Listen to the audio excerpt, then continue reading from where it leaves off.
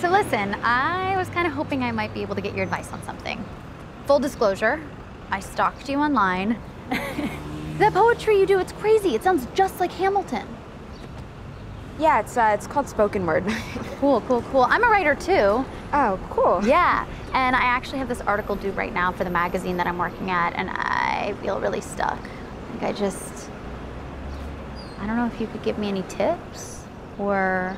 It's about what happened? And I brought my laptop.